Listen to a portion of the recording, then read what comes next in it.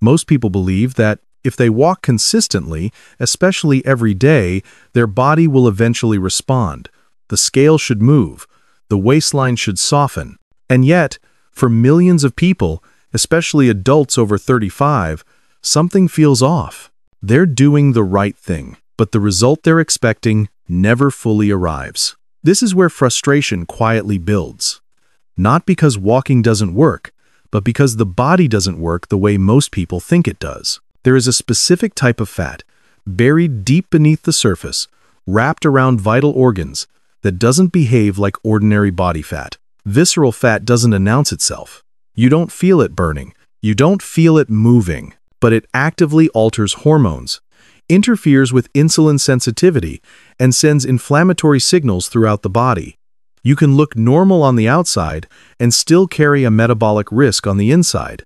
And here's the part almost no one explains clearly. Walking does not automatically burn visceral fat just because you started moving. There is a precise internal moment when the body decides it is ready to release it. Until that moment arrives, your effort feels honest, but the deeper change hasn't begun yet. For years, we've been taught to believe that effort is the deciding factor. Walk longer, walk faster, push harder. If fat doesn't go away, the assumption is simple: you're not doing enough. But the human body doesn't respond to effort the way machines do. It responds to signals. And when those signals don't align, more effort can actually work against you. When you begin walking, your body immediately looks for the fastest and safest source of energy. That source is almost always glucose, pulled from the bloodstream or muscle glycogen. This process is efficient, familiar, and protective. From a biological perspective, burning fat, especially visceral fat, is not the priority yet. The body first asks a different question.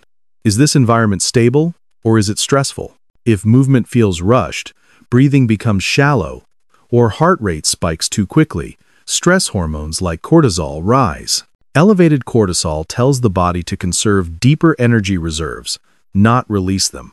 This is why so many people walk faithfully, break a sweat, and still feel stuck. They're working harder, but their physiology is still operating in protection mode. Understanding this reframes the entire experience. The issue isn't discipline, it's timing. And once you understand how the body decides when to shift gears, walking begins to feel very different. What most people don't realize is that the body gives subtle feedback long before visceral fat ever becomes accessible. It's not dramatic, and it doesn't feel like a breakthrough. In fact, it often feels like nothing special at all, which is why it's so easy to miss. Early in a walk, the body is still assessing demand. Breathing may be faster. The mind may feel slightly restless. Muscles are active, but energy is still coming from easy, readily available sources. Then, something begins to change. Breathing smooths out instead of accelerating. Your steps fall into a rhythm that no longer feels forced. Heart rate rises, but then steadies instead of climbing endlessly. This stabilization is not a sign that the walk has become easier. It's a sign that your nervous system has stopped interpreting the movement as a threat. That moment matters more than speed or distance, because until your body feels safe, it won't access deeper energy reserves. Many people unknowingly end their walk right as this transition is starting to form. They stop just before the metabolic shift they were hoping to trigger even has a chance to appear. This is the part that quietly changes everything. Walking doesn't transform your metabolism at the moment you start moving. It happens after your body settles into a steady internal state. Once breathing becomes controlled, oxygen delivery improves, and heart rate stabilizes within a moderate range, the body begins shifting priorities. Energy production slowly moves away from quick glucose use and toward fat oxidation. This transition isn't something you feel as effort. There's no sudden burst, no sharp sensation. Instead, there's a sense of ease, as if your body has found a sustainable rhythm. That's because, biologically, it has. Mitochondria respond to this steady demand by increasing their use of fatty acids, and hormonal signals become more favorable for releasing stored energy. This is the metabolic switch most people never realize they're waiting for. Importantly, This shift doesn't happen because time has passed. It happens because conditions have been met. When stress hormones remain low and oxygen availability stays high, the body no longer needs to protect its deepest reserves. Only then does visceral fat begin to enter the conversation. At a certain point during a walk, something subtle but profound happens inside the body.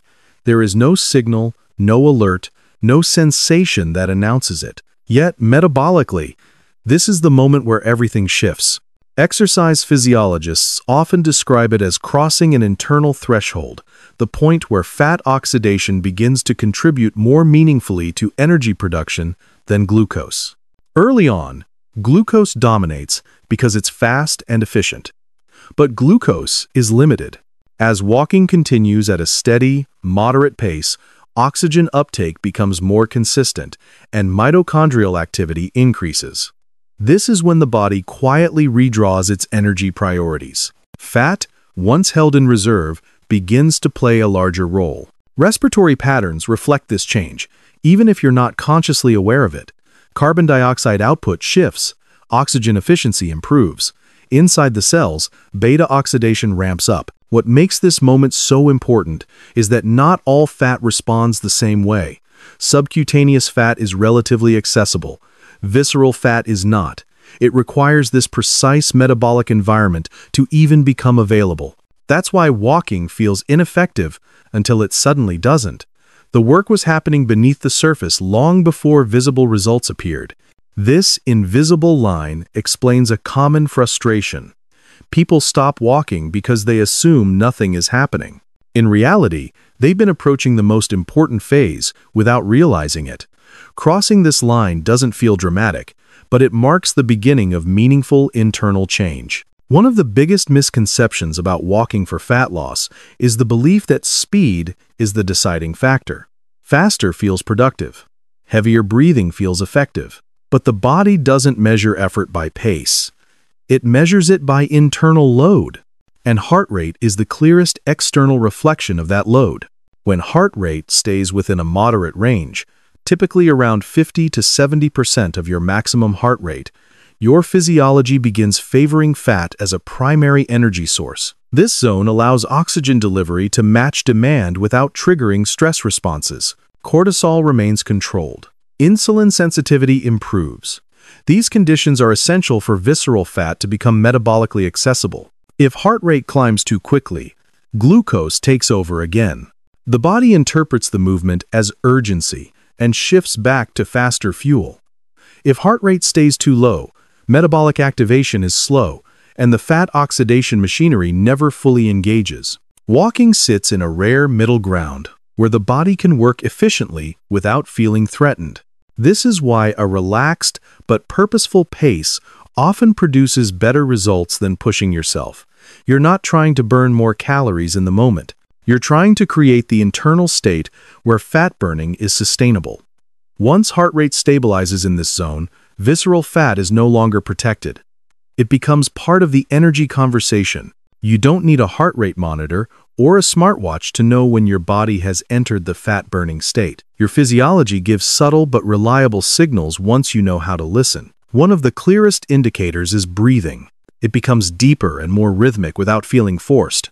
You can speak in full sentences comfortably, but you're aware that your body is working. This balance tells you oxygen supply and demand are finally aligned. Another sign is the sensation of settling into the walk rather than pushing through it. Your steps feel coordinated. Your shoulders drop. Tension in the neck and jaw eases. This is not fatigue disappearing. It's efficiency taking over. As fat oxidation increases, energy delivery becomes steadier, which is why many people notice the walk feels easier after the first several minutes instead of harder.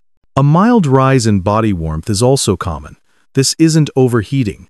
It's mitochondrial activity increasing as fat begins contributing more to energy production. Some people even notice improved mental clarity or a calmer mood. These changes reflect reduced sympathetic stress and improved blood flow, conditions that allow visceral fat to be released safely. When these signals appear together, you've crossed into the state that makes walking metabolically meaningful. Not all fat behaves the same way, and this distinction explains why visceral fat feels so stubborn. Subcutaneous fat, the fat just beneath the skin, is relatively easy for the body to access. It responds earlier to movement and short-term energy demands. Visceral fat is different. It sits deeper, surrounds vital organs, and plays a direct role in hormonal communication.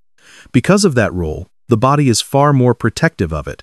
Visceral fat responds primarily to internal conditions, not effort alone. High cortisol tells the body to hold on to it. Unstable blood sugar signals uncertainty. Poor oxygen delivery limits mitochondrial use. In those environments, visceral fat stays locked away. But when walking creates stability, steady breathing, controlled heart rate, balanced stress hormones, the message changes. The body no longer perceives a threat. It begins reallocating fuel sources in a safer, more strategic way. This is why moderate, sustained walking consistently outperforms sporadic intensity when it comes to reducing visceral fat. The goal isn't to force release. It's to remove the signals that block it.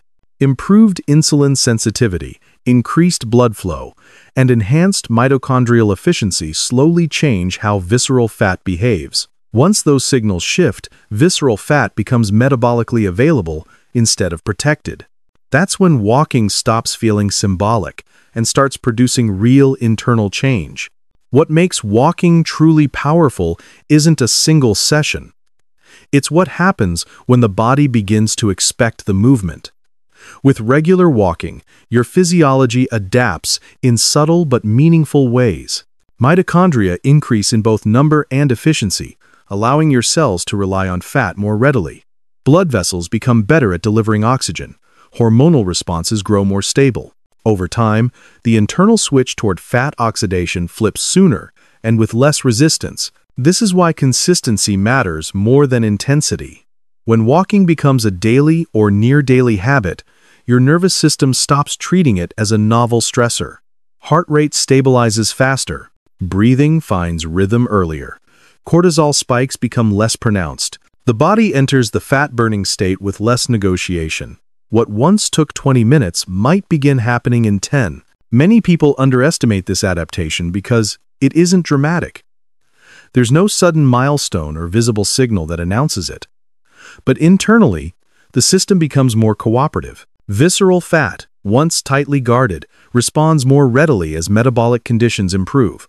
Walking shifts from something you have to push through into something your body prepares for in advance. This is the quiet advantage of consistency, and it's what turns walking into a long-term metabolic ally rather than a short-term effort. By now, one thing should be clear. Walking doesn't change your body because you push harder or move faster. It changes your body when your physiology finally aligns with the movement, when breathing steadies, heart rate stabilizes, and stress signals quiet down. The body stops resisting and starts cooperating. That's when visceral fat becomes accessible, not through force, but through readiness. This understanding reframes everything. Walking is no longer something you do to punish your body or chase numbers. It becomes a conversation with your metabolism, a steady rhythm that teaches your system it's safe to let go of what it no longer needs. Over time, that partnership reshapes not just body composition, but energy levels, clarity, and long-term health. Sustainable change doesn't come from intensity. It comes from understanding. And when you move in a way your body recognizes as supportive, walking becomes more than exercise. It becomes a metabolic strategy that works with you, not against you. In the next video, we'll explore a habit many people believe accelerates fat loss, but quietly blocks this same metabolic switch.